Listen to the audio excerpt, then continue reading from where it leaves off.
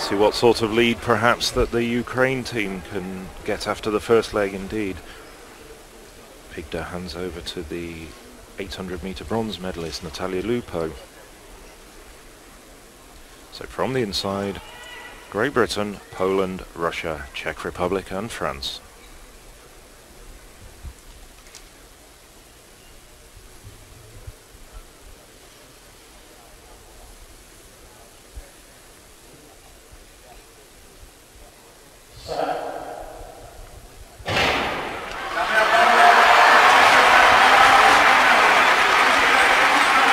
Well, no team particularly showing at this stage. Just starting to get into running is Natalia Pigda, but also running extremely well in lane 5, Floria Gay for the French. And in fact, Gay is getting up on the shoulder of Pigda at this stage.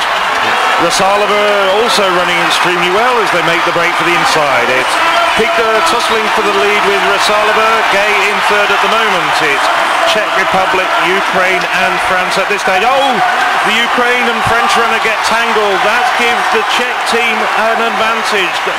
Rasalova was able to really move away from her challengers there as Pigda and Gay really made a mess of things. So coming over to the first changeover, it's Rasalova for the Czech Republic, France in second, Russia coming through swiftly round the outside for third, Ukraine fourth. Going a bit further back, it's Poland and Britain bringing up the rear at this stage.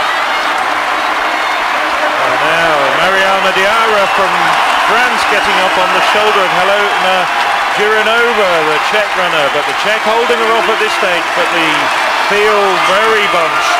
And Bundy Davies coming through for Britain, the individual bronze medalist.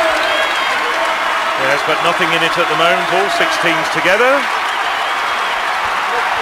Well, it's Diarra from France, but now coming round the outside, Lupu. Well, she's still got something in her legs after that 800-meter final.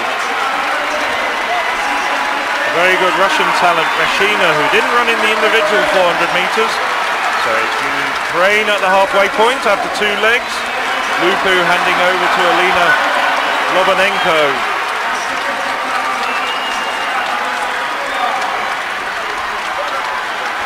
Well, it's still Ukraine in front. Now coming through into the second place, Laura Maddox from Great Britain. Now Maddox up on the shoulder of Lobanenko. So good running here from the British third leg runner, Laura Maddox. You see them now finally getting into single file, but still this is very much anybody's race. It's Ukraine, Great Britain, Russia coming up into third place. France 4, Poland 5, Czech Republic now slipping back to 6th, possibly out of medal contention. Well, Lobanenko starting to tire, it's all getting very dramatic as Valorez comes round the outside. Now Marie Gayot, the women's 400-meter finalist now, so we know that she's extremely talented, a good runner to have on your last leg. France, Ukraine, Great Britain at this stage. But also a good runner from Poland, Justina Saiti. She's back and forth at the moment. So Gayot coming into the home straight for the penultimate occasion. It's Gayot leading the way with 1 lap to go.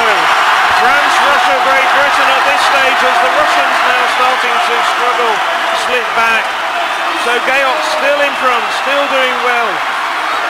But it's Kirsten McCaslin, so disappointing in the 400 meters individual race, but now really having a very, very strong run on the final leg. But it's Marie Gayot now. She's bringing the French home. McCaslin giving it everything. Slightly coming through from a long way back, but it's France, Great Britain, Poland. That's the 1, 2, 3. There's the finishing time. Fastest time in Europe this year, 3:31.32. The time really incidental, but a great run over the last leg by Marie Gayot, really to consolidate the lead that she'd been given. And France, well, it was a wide open race.